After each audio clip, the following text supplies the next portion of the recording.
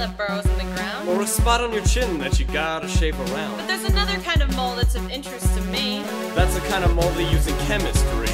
A mole is a unit. Or have your heart Containing 6 times 10 to the 23rd. That's a 6 with 23 zeros at the end. Much too big a number to comprehend.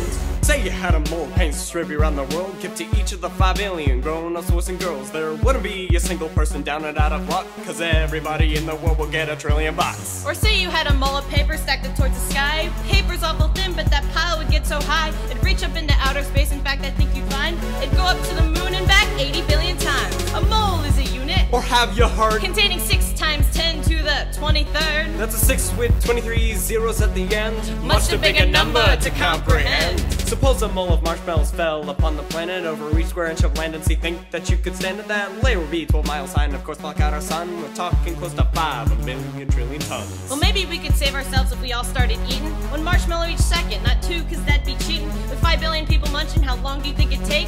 40 million years, and that's without a bathroom break. A mole is a unit. Or have your heart Containing 6 times 10 to the 23rd. That's a 6 with 23 zeros at the end. Much too big a number to comprehend. Say you had a mole of atoms, the pile would be immense. Should I say the answer now or leave you in suspense? Well, atoms also very small, you understand. You could hold a mole of atoms in the palm of your hand. So shake a little sugar in the middle of your palm. Now you don't want to spill it, so try and stay so calm. You hardly can imagine And barely realize there's more atoms in the sugar than stars up in the sky. A mole is a unit. Or have your heart Containing 6 times 10 to the 23rd. That's a 6 with 23 zeros at the end. Much too big a number to comprehend.